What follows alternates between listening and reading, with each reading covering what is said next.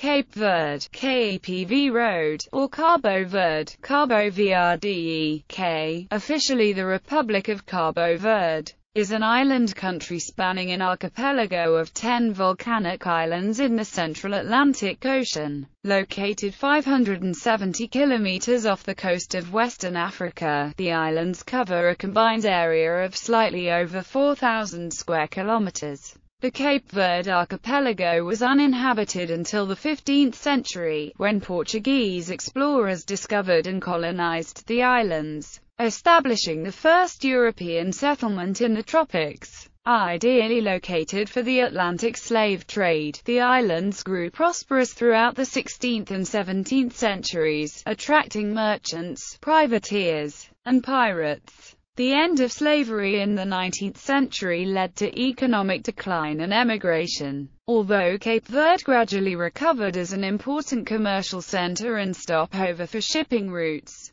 since independence, Cape Verde has been a stable representative democracy, and remains one of the most developed and democratic countries in Africa. Lacking natural resources, its developing economy is mostly service-oriented, with a growing focus on tourism and foreign investment. Its population of around 512,000 is mostly of mixed European and African heritage, and predominantly Roman Catholic, reflecting the legacy of Portuguese rule. A sizable diaspora community exists across the world, slightly outnumbering inhabitants on the islands. Historically, the name Cape Verde has been used in English for the archipelago and, since independence in 1975, for the country. In 2013, the Cape Verdean government determined that the Portuguese designation, Cabo Verde, would henceforth be used for official purposes, such as at the United Nations, even in English contexts. Etymology. The name of the country stems from the nearby Cap Verde, on the Senegalese coast, which in its turn was originally named Cabo Verde when it was sighted by Portuguese explorers in 1444, a few years before the islands were discovered.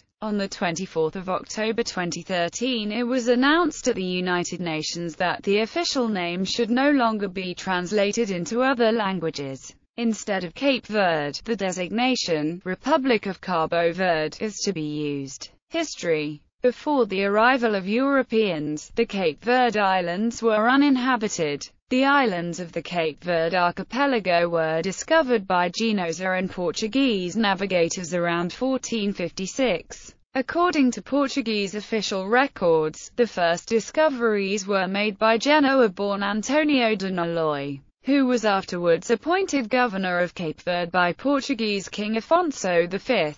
Other navigators mentioned as contributing to discoveries in the Cape Verde archipelago are Diogo Gomes, Diogo Diaz, Diogo Afonso and the Italian Alvise Cadamosto. In 1462, Portuguese settlers arrived at Santiago and founded a settlement they called Ribeira Grande. Ribeira Grande was the first permanent European settlement in the tropics. In the 16th century, the archipelago prospered from the Atlantic slave trade. Pirates occasionally attacked the Portuguese settlements. Sir Francis Drake, an English corsair privateering under a letter of marque granted by the English crown, twice sacked the capital Ribeira Grande in 1585. After a French attack in 1712, the town declined in importance relative to nearby Praia, which became the capital in 1770. Decline in the slave trade in the 19th century resulted in an economic crisis. Cape Verde's early prosperity slowly vanished. However, the island's position astride mid-Atlantic shipping lanes made Cape Verde an ideal location for resupplying ships. Because of its excellent harbor, Mindelo became an important commercial center during the 19th century. Diplomat Edmund Roberts visited Cape Verde in 1832. With few natural resources and inadequate sustainable investment from the Portuguese, The citizens grew increasingly discontented with the colonial masters, who nevertheless refused to provide the local authorities with more autonomy. In 1951, Portugal changed Cape Verde's status from a colony to an overseas province in an attempt to blunt growing nationalism. In 1956, Amilcar Cabral and a group of fellow Cape Verdeans and Guineans organized the clandestine African Party for the Independence of Guinea and Cape Verde. It demanded improvement in economic, social and political conditions in Cape Verde and Portuguese Guinea and formed the basis of the two nations' independence movement. Moving its headquarters to Conakry, Guinea in 1960, the PAIGC began an armed rebellion against Portugal in 1961. Acts of sabotage eventually grew into a war in Portuguese Guinea that pitted 10,000 Soviet bloc-supported PAIGC soldiers against 35,000 Portuguese and African troops.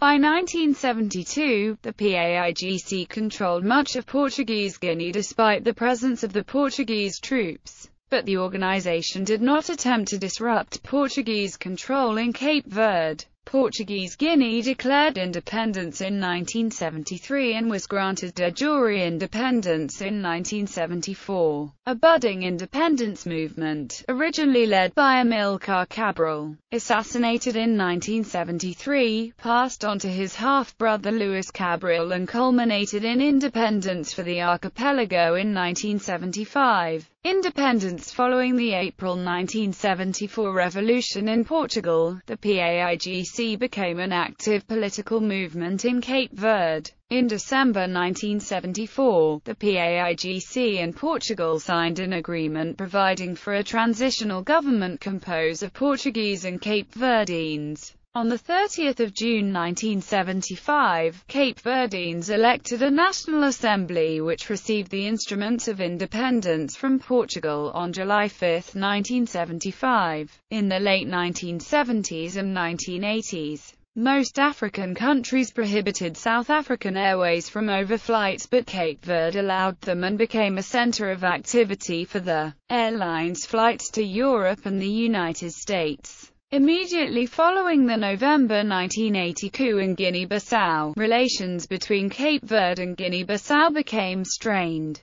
Cape Verde abandoned its hope for unity with Guinea-Bissau and formed the African Party for the Independence of Cape Verde. Problems have since been resolved and relations between the countries are good. The PAICV and its predecessor established a one-party system and ruled Cape Verde from independence until 1990, responding to growing pressure for pluralistic democracy. The PAICV called an emergency Congress in February 1990 to discuss proposed constitutional changes to end one-party rule. Opposition groups came together to form the Movement for Democracy in Praia in April 1990. Together, they campaigned for the right to contest the presidential election scheduled for December 1990. The one-party state was abolished 28 September 1990, and the first multi-party elections were held in January 1991. The MPD won a majority of the seats in the National Assembly, and MPD presidential candidate Antonio Mascarenhas Monteiro defeated the PAICV's candidate with 73.5% of the votes. Legislative elections in December 1995 increased the MPD majority in the National Assembly.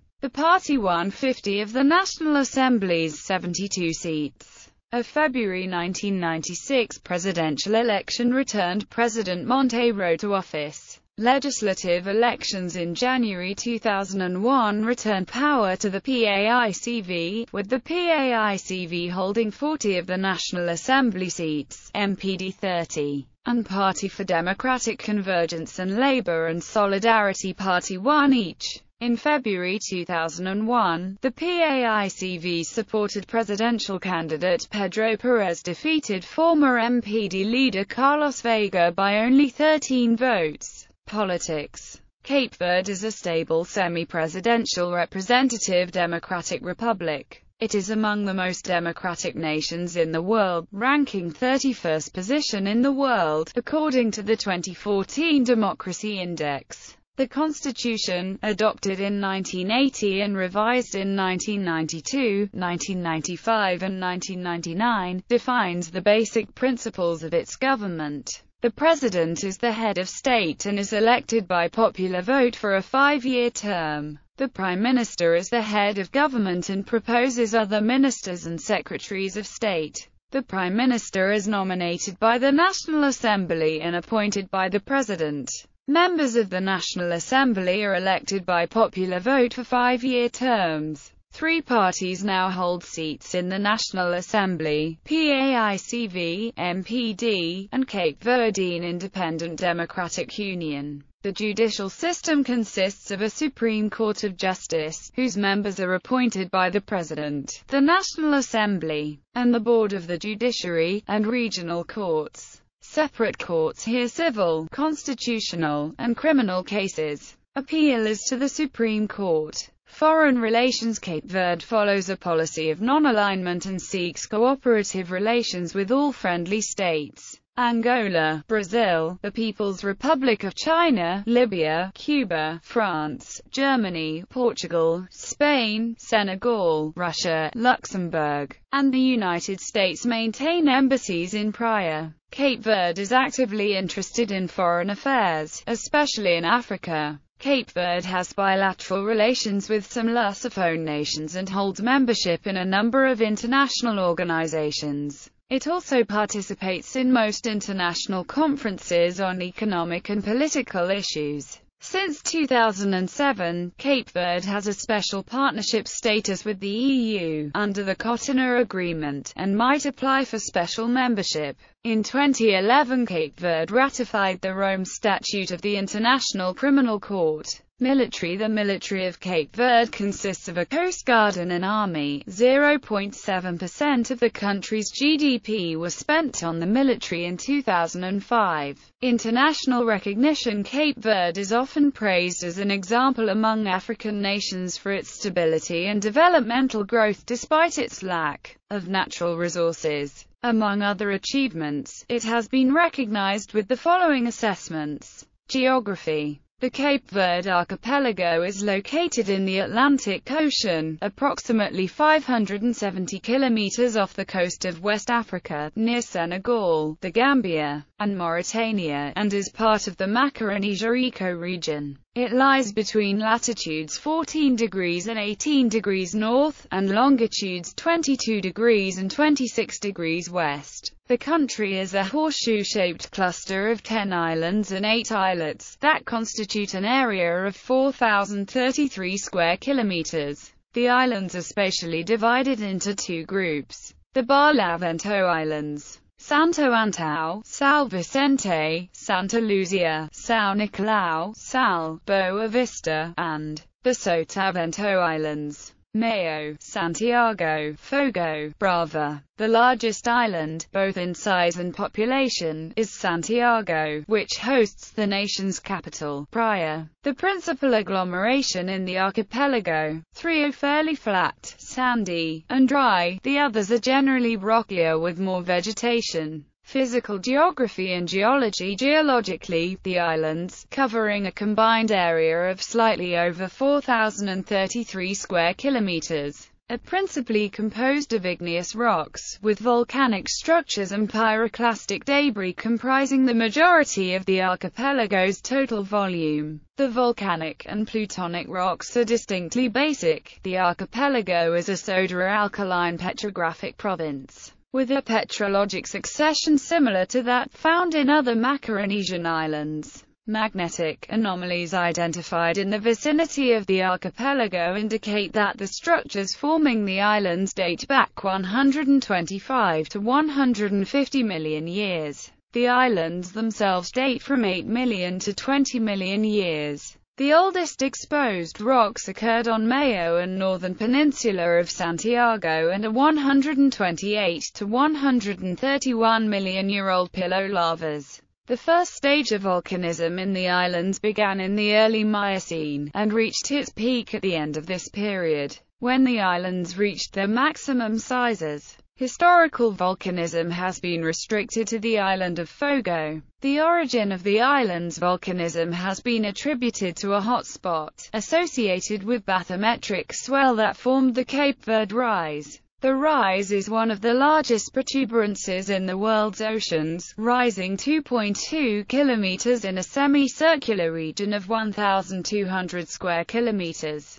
Associated with the rise of the geoid and elevated surface heat flow. Most recently erupting in 2014, Pico do Fogo is the largest active volcano in the region. It has a 8 km diameter caldera, whose rim is 1,600 meters altitude, and an interior cone that rises to 2,829 meters above sea level. Extensive salt flats are found on Sal and Maio, on Santiago, Santo Antão, and São Nicolau. Arid slopes give way in places to sugarcane fields or banana plantations spread along the base of towering mountains. Ocean cliffs have been formed by catastrophic debris landslides. According to the president of Nauru, Cape Verde has been ranked the 8th most endangered nation due to flooding from climate change. Cape Verde's climate is milder than that of the African mainland,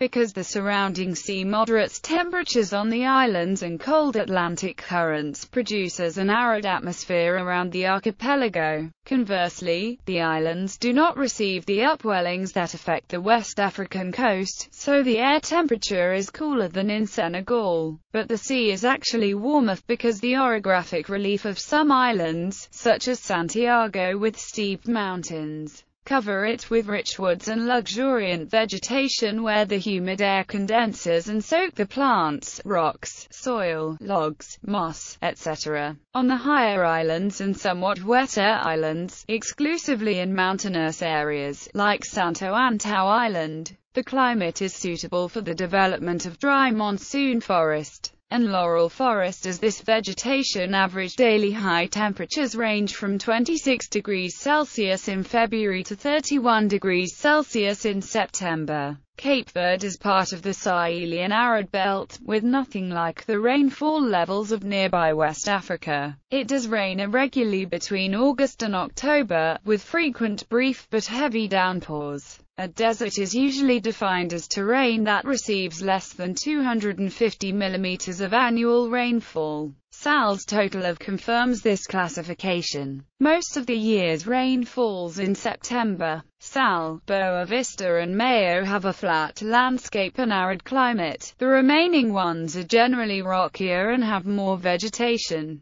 Because of the infrequent occurrence of rainfall, the overall landscape is not particularly green. The archipelago can be divided into 4 broad ecological zones: arid, semi-arid, subhumid and humid. According to altitude, an average annual rainfall ranging from 200 mm in the arid areas of the coast to more than 1,000 mm in the humid mountain. Most rainfall precipitation is due to condensation of the ocean mist. In some islands, as Santiago, the wetter climate of the interior and the eastern coast contrasts with the drier one in the southwest coast. Praia, on the southeast coast, is the largest city of the island and the largest city and capital of the country. Because of their proximity to the Sahara, most of the Cape Verde Islands are dry, but on islands with high mountains and farther away from the coast. By orography, the humidity is much higher, providing a rainforest habitat, although much affected by the human presence.